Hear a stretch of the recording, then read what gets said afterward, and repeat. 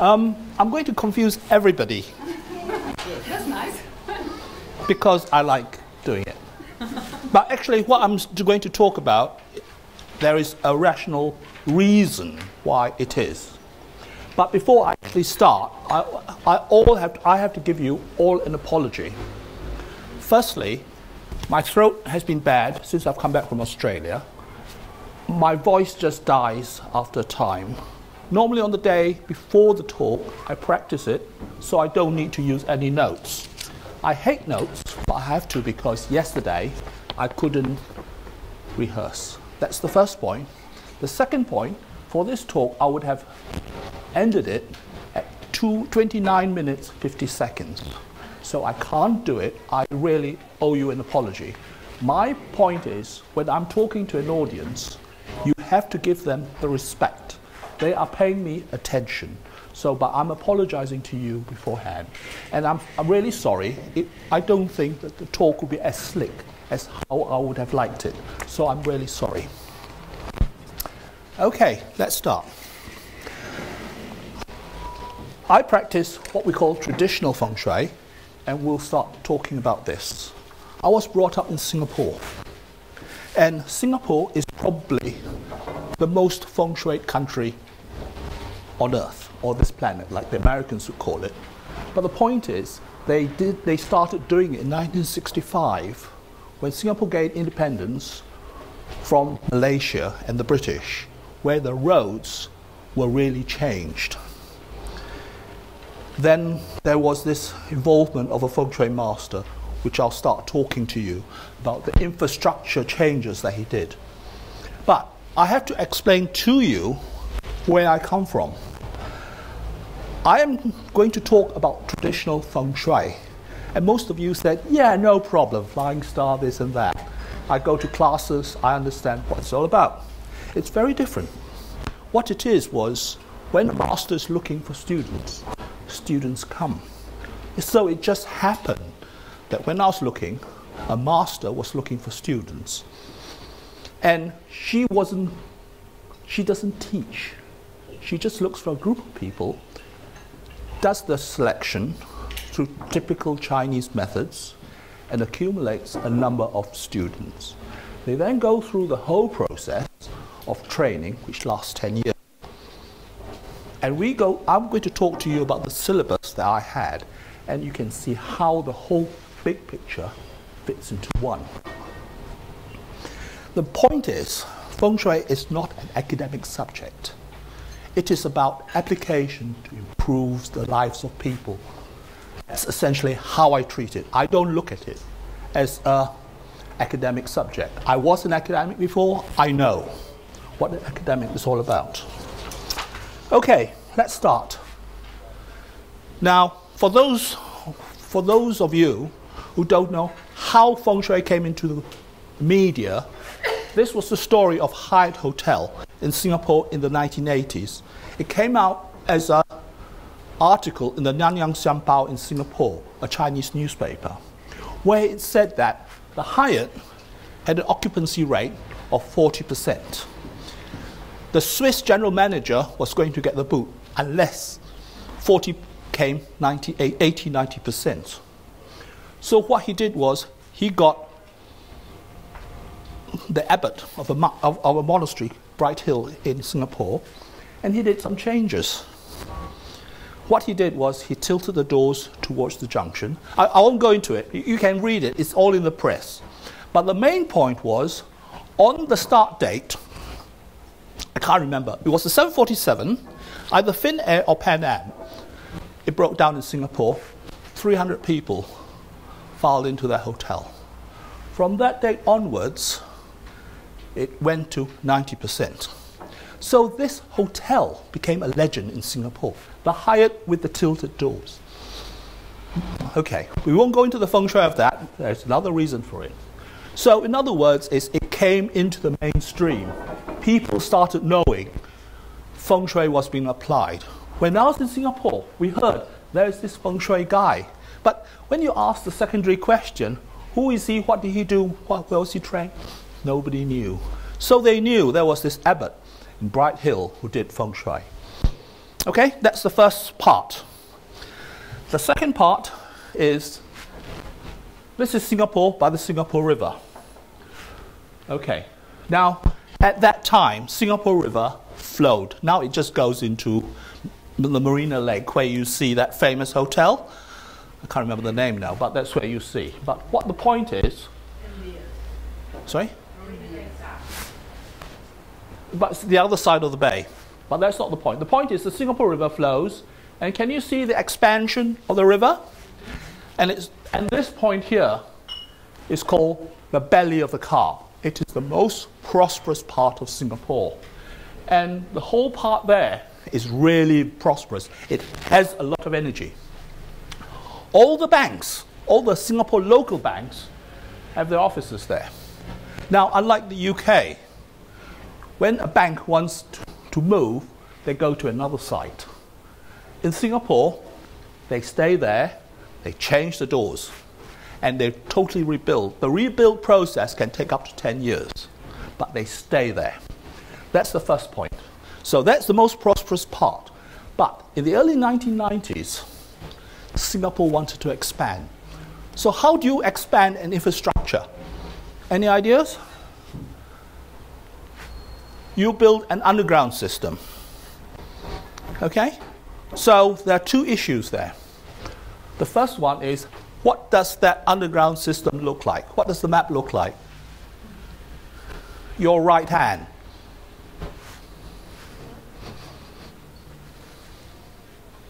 Okay? Symbolically. Not exactly, but symbolically. It was changed for a political reason. But the main point is, this was where the energy was. So what they're doing is you're using the underground system to push the energy to the other parts so that energy gets distributed and there will be more prosperous areas. That was the first issue, the design and why. Secondly, there will be disruption. Thirdly, a recession is coming. Now, Singapore people, nobody from Singapore, there's a thing called kiasu, afraid to lose. Now, the thing is, when the attitude of Singapore, I can talk because I'm Singaporean. When you're in Singapore, they always talk about, I want more, afraid to lose. So the attitude, but Singapore was going into a recession. So they had to use a Feng Shui master, and he came up with a very novel suggestion. Have you heard about the Singapore coin? Huh? Okay, I'll talk to you more about this tomorrow, where I'm going to do a site survey, a site inspection, and we can talk more about the design of the coin and all that. But the point was, because of the recession, and Singapore is a very delicate economy then, people could emphasize that there's a Feng Shui master looking at the recession of the country or trying to help it. But it had the first Feng Shui coin in the world. Okay, that's Singapore. So that's the end of Singapore, I know. So what happened was, like any good Singaporean, my parents thought I'd get a better education here. We won't talk about that. But I came here, I went through school, university, and further education. And fortunately or unfortunately, I had a job of my dreams. I worked as a forensic scientist with Scotland Yard. There was a job that I've always wanted, but I was surprised that they offered it to me. But that's another story. But there are a number of things that I learned working as a forensic scientist. One, I learned the skills of investigator. So in other words is, I keep asking questions, relevant or not, but I just look at your face to see what the reaction is. Two, never take anything at face value. So in other words is, if somebody says, I've got the best, I'll ask you to define what the best is. Or I'm the greatest. What do you mean by greatest? Okay? Because if they say they're the greatest, for me, I could be better. I'm just being facetious, I'm just joking.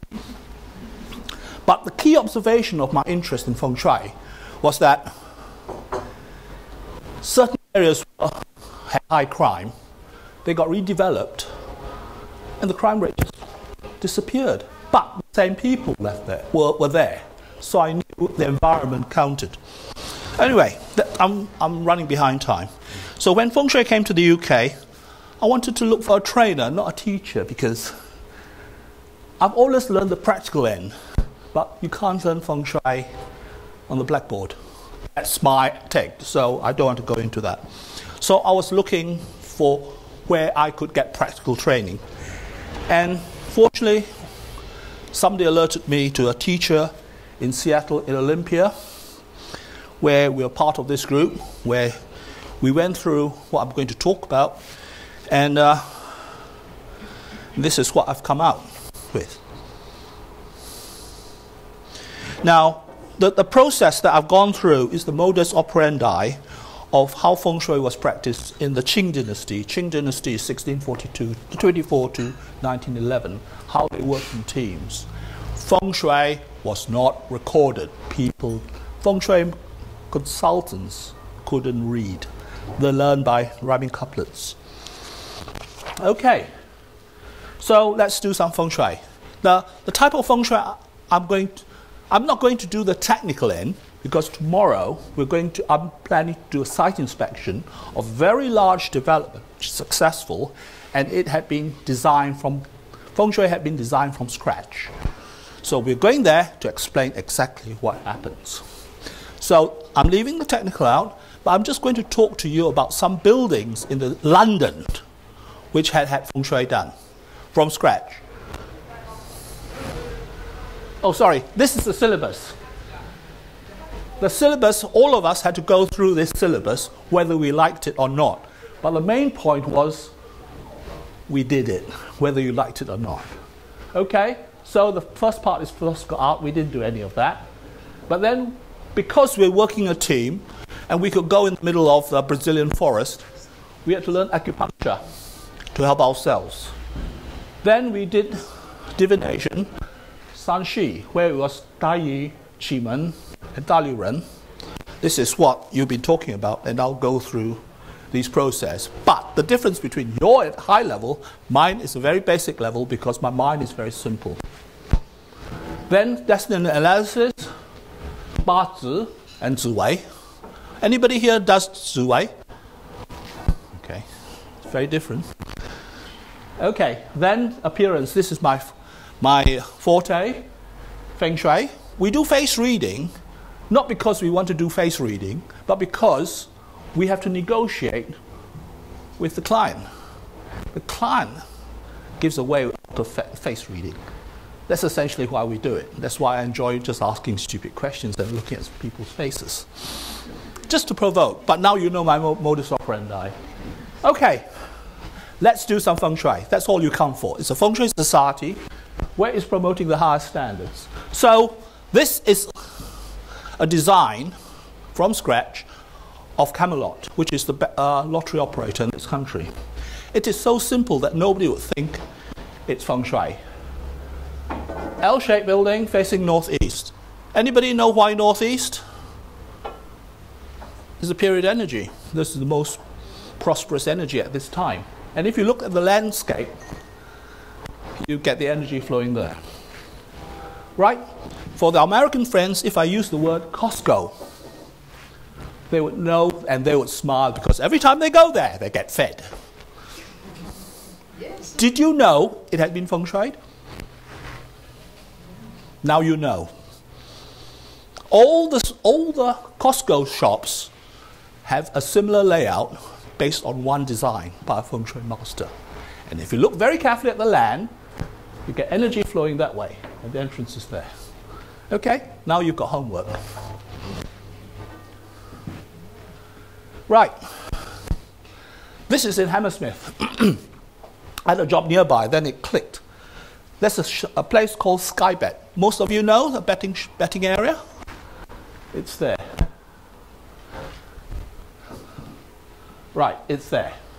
Okay, now you know rivers, water carries energy. Okay, we all understand that. So when you have a straight river, the energy just flows down with the straight river. But when it bends, energy gets distributed there. So can you see the Skybet there? Skybet office, can you see it's bigger that end than this end? Can you all see that? In other words, it's just an arm. I'm inviting you. Simple. That's my level of feng shui. You can charge a lot of money for that. Okay. Can anybody recognize this building from the air? Americans wouldn't.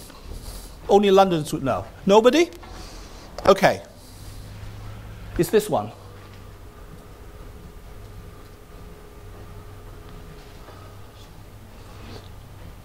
Okay. It's a woman's shop, or it was a woman's shop. Marks and Spencer's headquarters. They had very good building in Baker Street. They had very good feng shui, plenty of energy going through.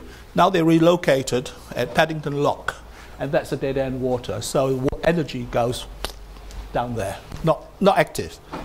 Right? So in other words, what I'm saying is, in this square, hardly any energy goes there. At the back, which is St. Mary's Hospital at the back, that water, that canal water is dead. Okay? So if you look at this building, that's the building. Does anybody notice anything about how it's split into two? The left side is bigger than the right. What does the left side mean? Dragon? Dragon? Tiger? Tiger? Can you see that? One look at this building, I knew that it's women's business. It's not going to be as good as it was before. Can you see how simple the signs are to make an interpretation? I mean, there are two things, just by looking at this building, or three things. One, the company is divided internally. Two, the women's business is not as prosperous as it was. You just look at the market share. Thirdly, they're in a place where there's hardly any energy. Do you think they will be doing well? Just look at the figures. Right, another one. This is in Houston. Has anybody heard of Abbey National? They had very good offices in, I think, 221 Baker Street, just by Hyde Park, plenty of energy. They bought up the whole area at Houston. Okay? There's hardly any energy there, because all the energy goes to the east. Anyway, we won't talk about how the energy flows. Okay, that's the entrance. If you saw that, what do you think that is? It's on stilts. You're talking feng shui symbolism. I interpret it as a coffin. Okay? Two things. One, a man committed suicide there because he was being investigated for some fiddles, and Abbey National was being investigated because they weren't doing well, and a lot of paper was being shifted here and there. But secondly, got taken over by Santander. It was doing very badly. So the headquarters is now moved to Milton Keynes. But just by looking at these buildings in a very simplistic way, energy analysis, looking at the entrance, you can make a conclusion of how to do it. But far more importantly is how do you create it? That's how we do it. Finally, this was the largest British company, but now no longer. Our American friends would know when I say the word clear water horizon. Do you know what that means? Everybody else? This is the location of BP. BP took over a very swanky building in St. James's Square. Okay? Before that, it was not Nokia, the other, Ericsson. You know what happened to Ericsson in the mobile phones? They had to divest and join JV with Sony, and now they're out of the mobile phone. In other words, is whoever had the building had previously had failed, a succession of failure. So BP took over this building. Oops. The building is here. The energy comes down there, and it just goes straight down to Piccadilly. In other words, this building does not get any energy. As soon as they moved there in about 2010, we had that big explosion in the Bay of Mexico. There were a lot of fishermen who were very unhappy with BP. That's the office. And the energy just passes down that road straight to Piccadilly. Okay, that's the feng shui that I do. The other part now is timing systems. To me, it's very important. I'm going to overrun, I'm sorry. Okay, so Sanshi is the pinnacle of timing systems, and there are three. The significance, these are the most important timing systems. If you can do that, you are a seriously good astrologer. If you're doing Bazi, but if you're doing these three, I respect you. Tai Yi, in Chinese systems, there's always a trilogy or trinity. Heaven, earth, man. So Tai Yi, it's about heaven. This system is about the government. I will not be taught this because it's too touchy for me. I'll give you an example of its usage. President Bush was in the watch when New Orleans happened. Okay, this system is actually very good. What this system does, it tells you theoretically when there'll be an earthquake, its severity, if there's a flood, how long, when, how deep, and how many people will suffer.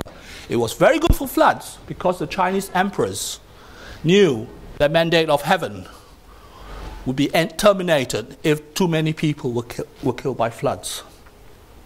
So Bush had a very severe reprimand, is that the right word? Telling off about how he treated the New Orleans floods. We just leave it there, we don't have to go in. Okay, so the White House started asking serious questions in the Mississippi floods. Okay, so he was told that would be this would be the limit. It would not go further than that. And that's why he got away with it. Had it been worse, I mean, the prediction was that he listened, that he did not need to do anything more. But again, there would be the reaction, but he knew what the limit of the system was. Then there's Qi Men Dun Jia. It's about earth energies. It has 8 directions and how you use it in a timing sequence, which I'll talk about. The other one is Da Liu Ren. Da Liu Ren is about divination. I have never seen a divination system so accurate. It tells you who are the people who might backstab you. It is in 3 tiers, start, middle, finish. In other words, I look at the end, is it worthwhile doing it? That's all I do. But anyway, we'll go on. So I'm going to overrun, I'm sorry. Okay, Qi Men, what's so special about it? It is the only divination system which has direction and time. No other system can do that throughout the world. It is totally unique. It's also very flexible.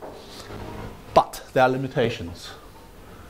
Okay, we have the 8 doors. I won't go through it. I'm sure all of you have gone through that before. In other words, you've got 8 doors, 4 good, 4 bad, and various ways. And they are in the Bagua sequence, which all of you should know. Okay? So in other words, for that time, if you go in that direction of northwest, Kai, you get entry or prosperity of sun. As simple as that. It's just getting the right times to do it. That's my level of how I do it. But the key point is that it has to be validated. I live in a world where people tell me something. Yeah, you're so right. Okay, there are 3 levels of it: year, month, and day. And that's how you can operate, but most people do it for the day. I also do it for the month because I've got the necessary books. But the key part of this is verification for me. I'm a right bastard. So what I'll do is sometimes you have the Qi Men book ahead. You look at that.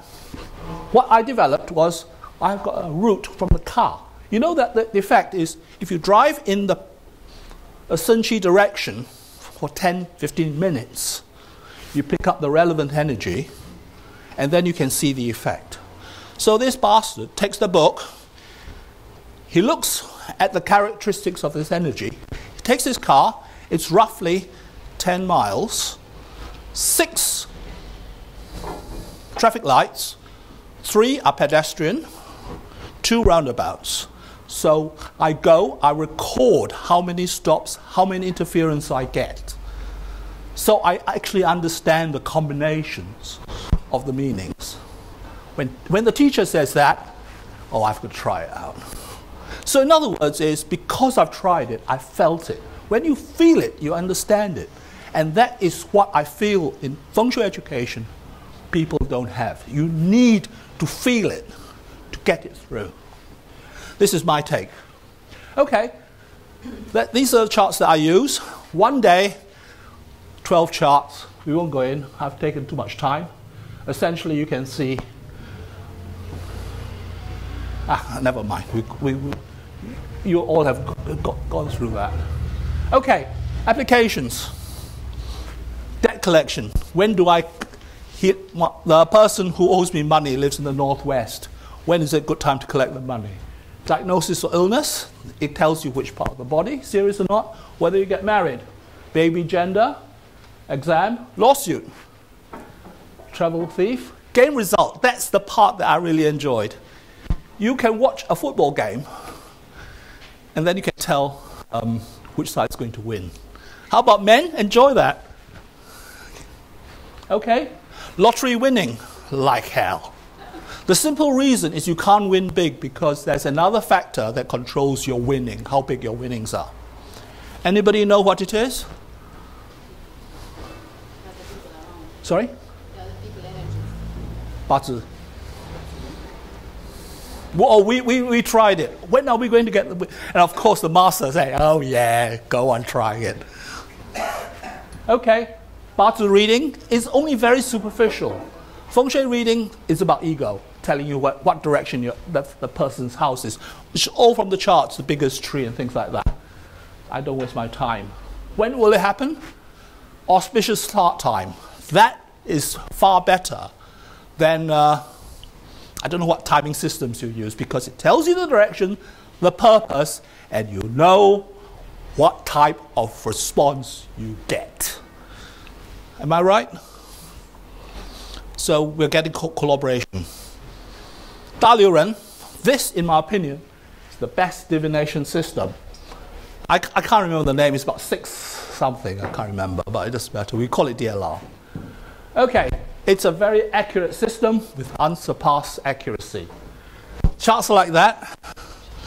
It's a pain in the ass. It's taken me 3 years just how to read the chart. Okay, I get distracted very easily, but that's why it's 3 years. But the main point is that's one of the charts, a yin and yang chart, depending on the time, things like that. But this is where Bazi comes from. At the moment, I don't want to point out to you where the 8 characters are, but we'll just leave it there. This is where Bazi comes from this. And we did a reading on myself about that. And you're getting... The difference between Daliren and 4 pillars is just like watching TV on black and white 405 lines. And Daliren is seen on HD, 4K, and you can see the finer detail to what extent the event is going to happen.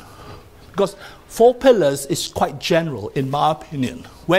Once you start doing it 4K TV, you know what real TV watching is like. But when you see and you go back to 405 lines, black and white, you don't want to watch it. So it's really worthwhile trying this.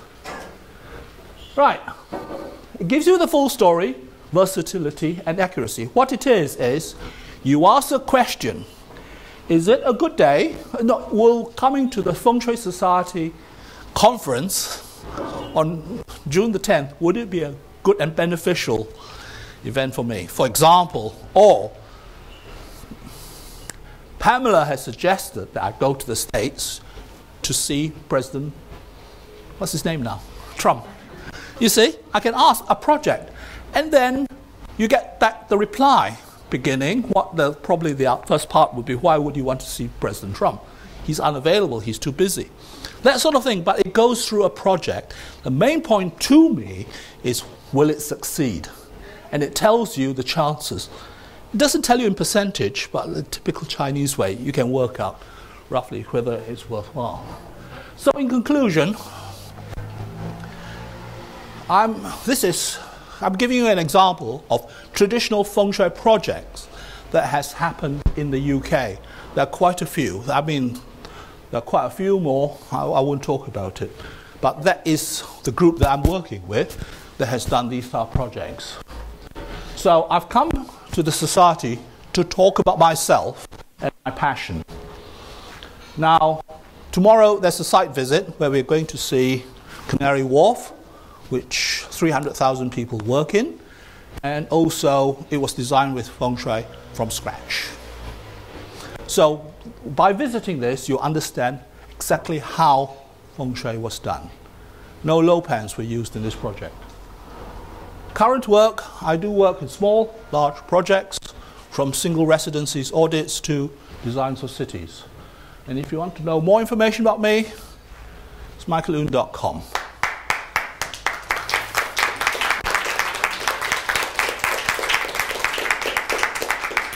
I have finished 6 minutes late. I'm sorry.